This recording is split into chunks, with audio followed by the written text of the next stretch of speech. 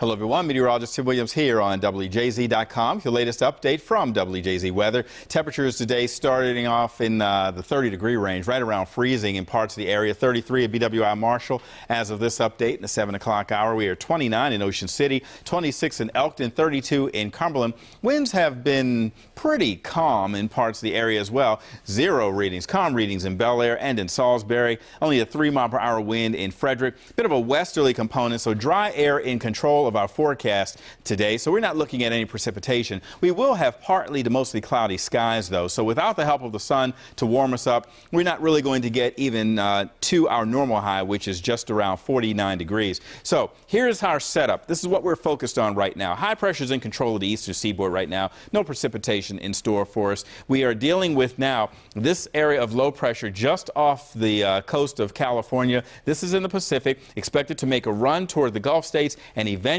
kind of set its direction on the eastern seaboard. This is going to take a while to play out. We're going to be watching this system developing, getting down toward the Gulf by, say, Friday. This is 9 a.m. Friday, and you see it down to the bottom of your screen. It's down near Houston. And then it will start to make a run toward the eastern seaboard. Sunday into Monday is when this system could start to bring us a potential for a wintry mix or even some snow.